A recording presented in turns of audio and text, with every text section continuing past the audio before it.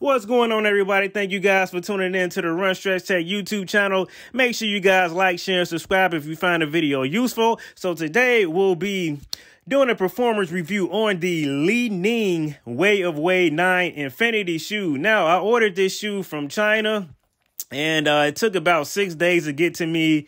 I'm actually in Indianapolis, Indiana, in the Midwest, so it didn't take as long as I thought.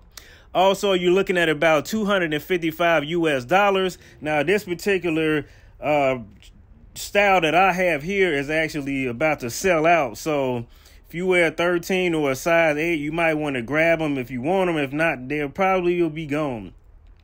So the features are Boom Technology insole, perforated EVA midsole, PBEX stabilizer with Boom Technology. This Boom Technology is in a 4-foot. You got the cloud technology, carbon fiber supporting the sheet in the heel, full lift carbon fiber plate in the front, lateral TPU stabilizer on the bottom, and then you got the outsole with parameterized latex pattern. All right, so getting into this performance review, I wanted to start with stopping on the dime to see how the shoe reacts, and as you can see, the traction is pretty good. Also, the shoe is flexible, meaning it goes where I go, which, you know, makes it a stable shoe. I start by kind of going between the legs, doing little mini quick crossovers here to really test out the lateral motion. Then I start to add some spin moves in here, and it feels really good when I elevate and come down. So if you notice on the shoe, during the initial part of this video, it's kind of got a roundness to it, and I've noticed that my body was balanced while I was shooting the ball going up and down. So the shoe looks different, but sometimes different is good. Overall, I would say I am happy with my purchase. Nobody sent me anything, so again, this is coming out of my own pockets. Nobody sponsoring me, anything like that. So I'll start to go into some up and under, see how it felt going up and down. Land is pretty good. Going up is pretty good. Actually, I felt more elevated than usual in this shoe. I know it sounds kind of odd for somebody probably 37 years old, but hey, I'm just telling you what I felt. All right, so now I'm starting to, you know, test out my jump shot. Just kind of tossing the ball to myself, really trying to dig, feeling for that traction. And again, overall, this is a pretty good shoe. And let's go ahead and talk about the grades that we're going to get a shoe. All right, guys, so I'm not going to waste you guys' time. We're going to go ahead and give this shoe a score. We're going to break it down into the categories we normally break them down to. So starting off with the ankle support, I would say my ankle felt supported, but I wouldn't say that it was the greatest of the great ankle support. So this part of the shoe up here is not supporting the ankle at all. It's more of a design. So as I open it up here, you see where your support is going to be. So if you like playing in a low top basketball shoe, then this shoe is going to be great for you. For me, I like low top ankle supported shoes. So for me, this is a plus. Now with this shoe, when you are tightening the shoes up, because they don't have the typical shoelace, you push the buttons in and you turn. You hear it clicking there. Same thing. Turn clockwise. If you want to loosen them up, you pull them out, and then you kind of adjust the strings here. All right. So that's how you loosen the shoe. So ankle support, I'm going to give it a 9 out of 10. Traction, I'm going to get that a 9 out of 10 as well. I think the shoe has pretty good traction, and I always like to test these shoes out on the dusty surfaces to see how much dust the shoe actually picks up.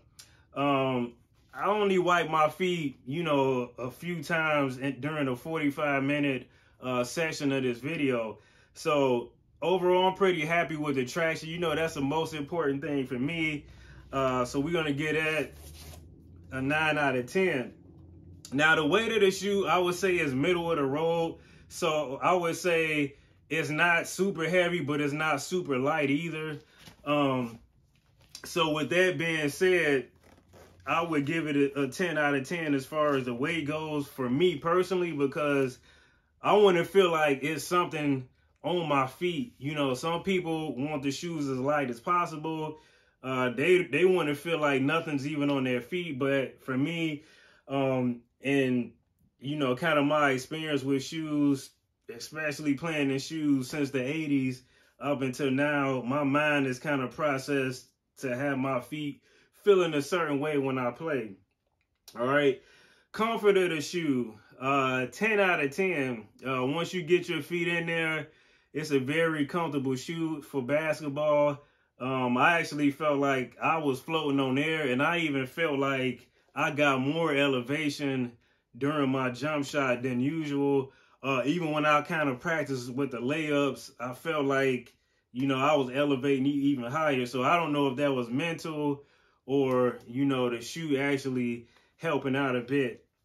All right, so comfort, 10 out of 10. Stability, I would have to go with a 9 out of 10.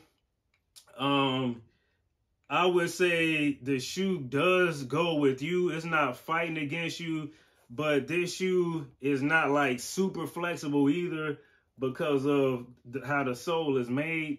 But I feel like the shoe is still stable. I didn't feel wobbly or anything like that. My knees and ankles didn't feel like they were imbalanced as I was playing in these shoes. So 9 out of 10 there. Now this shoe does run to true size. So for me, I wear a 10. This is a size 10, and I don't feel like it would have done me any justice if I would have gone up or down to half size. So we're good there. 10 out of 10. The ventilation of the shoe. So obviously, if you look, you can see ventilation holes all throughout the shoe on both sides, even the back here. So my feet didn't sweat at all while playing in these shoes. So for me, that's a plus. 10 out of 10 there.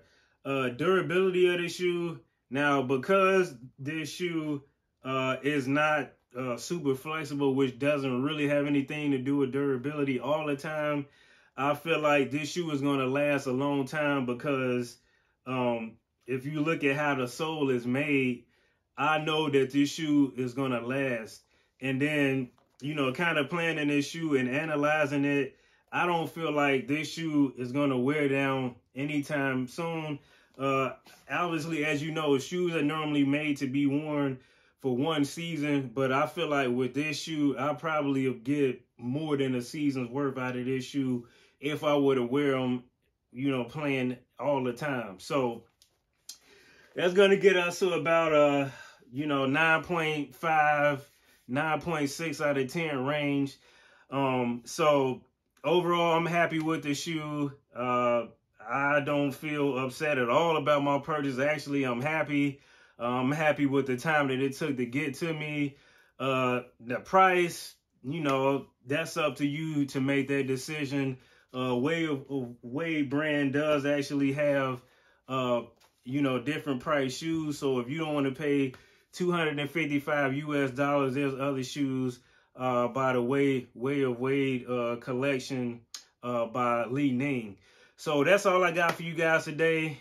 Hopefully you guys got something out of this video. Till next time, guys, peace out, be good, and I'm out.